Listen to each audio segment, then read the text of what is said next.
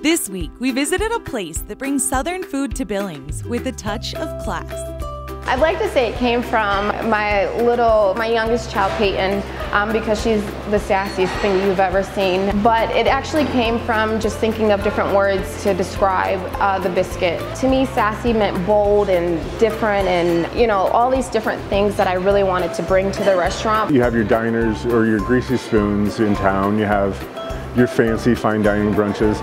This is comfort. This is solid, well-done comfort that your grandma would have made. We season our food till it tastes good. No one should ever have to pick up a salt and pepper shaker to add anything to their food. We spend the extra time in making everything from scratch. We make our own bacon, our own pastrami. Everything's done in a smoker out back as far as the meats go.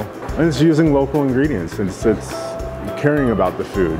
It's the passion and love for what we do here.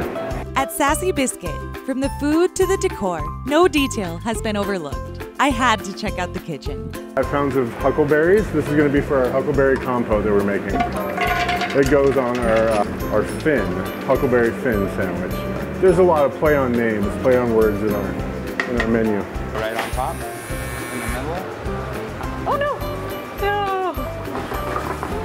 All right. Our gravy here is a special gravy. It's a little bit spicier than what you get out of a can or what a lot of the other places get out of a bag. We make it from scratch with this sausage that we make here in-house. If you haven't tried our bacon, that is something that you should definitely give a try. It's nice to know that the customers are taken care of and that they're enjoying themselves while they're here. I mean, that's the most important part, ensuring that the customers are enjoying themselves and they're enjoying the family atmosphere here. So we get our Sassy blend of coffee from Azevo. So it's a special blend that they have put together only for the Sassy Biscuit. It's a nice, bold, smooth, chocolatey, rich coffee that we put out. We're the only breakfast place in town that does our own bacon, and it's thick, very thick cuts pieces of bacon that we knew came off a smoker within the last couple days. My thing here at the Sassy Biscuit is that we don't just put stuff out. Everything is tasted and tasted again before it goes out for our guests.